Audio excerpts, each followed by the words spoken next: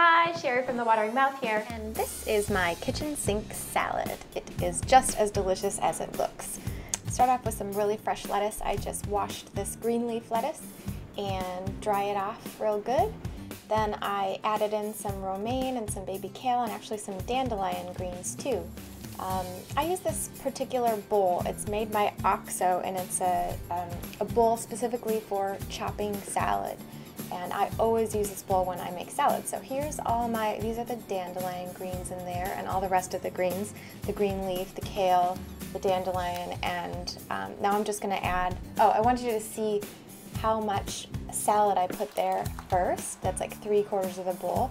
And I'm just gonna add some clover sprouts. You can use any kind of sprouts you want or anything you have on hand. And I cheated and I got some salad mixing toppings from Whole Foods. I'll tell you more about that later. So here's what the salad looks like, and then the bowl comes with this awesome double pizza cutter. This is the best part about it, because you can chop the salad so easily. You just mash down like this on the side of the bowl and it'll chop it into really small pieces. It's so much easier than using a knife, and it takes a lot less time.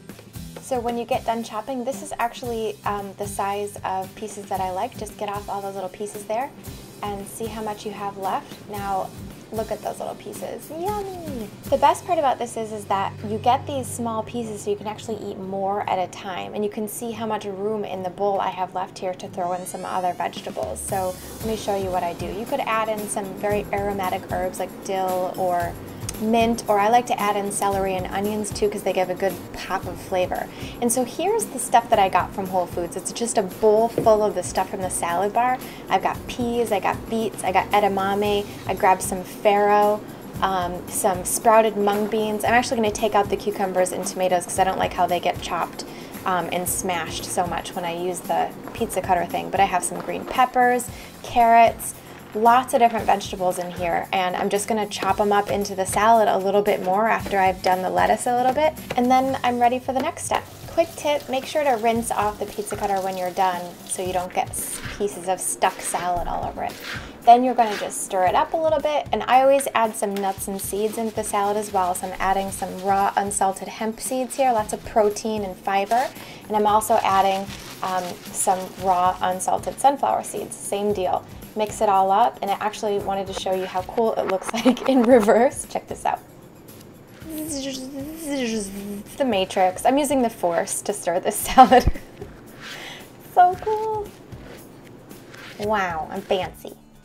And here's how I store it. I just use this like press and seal, or you could just use saran wrap, plastic wrap over the top of the bowl, and then I put a layer of foil over it as well. And that's actually worked so well. The salad will keep for like 7 days for me. So I just keep scooping some more out when I need it for lunchtime, and I'm good to go. Okay, so here's the important part. This is the bowl that I use when I eat salad, I swear. And the big, huge soup spoon like this, I swear this is how I eat it. And this is how you get in so many nutrients every day. You can see there's so many different ingredients in this salad. I use a huge, like, mixing bowl, and I use 5 big soup ladle spoonfuls of this salad, and I eat that all in one sitting. I use the spoon because it allows me to shovel more at a time. You can also add in some other ingredients, like I would save these for later and add them on top, and then this is super nutritious watercress that I would save till later too. And this is how I eat the salad. Seriously, I will sit down in front of a TV or the computer if I'm working, and I will just shovel and shovel and shovel, and I won't pay attention. It's funny, it's like opposite of diet advice. They always tell you pay attention to your food, have small portions. Okay, that was disgusting. Sorry. Have small portions and make sure you aren't watching TV so you don't eat too much. Well, this is the opposite. You're supposed to eat as much as you possibly can. And I tell you, after you eat this salad, you won't be hungry for the rest of the day.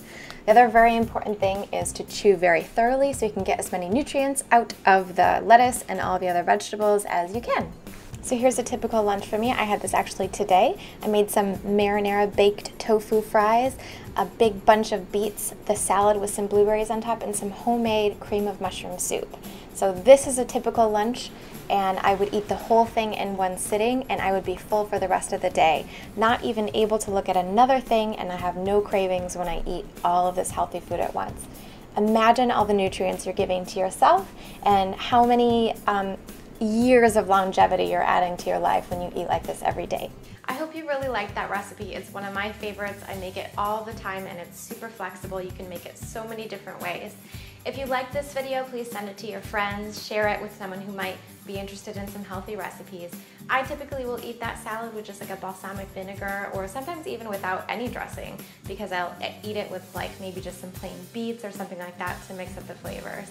It's really healthy that way. Try not to add any oil if you can. If you did like this video, make sure to subscribe to my YouTube channel because you'll get all the new videos as soon as they come out. The same with my email newsletter. You can sign up on my website and I will give you a free, awesome little e-cookbook that will get you started on some healthy recipes. I'm also on Snapchat at The Watermouth and Periscope on Sundays sometimes at The Watering Mouth. So please follow me and I will see you guys later. Bye!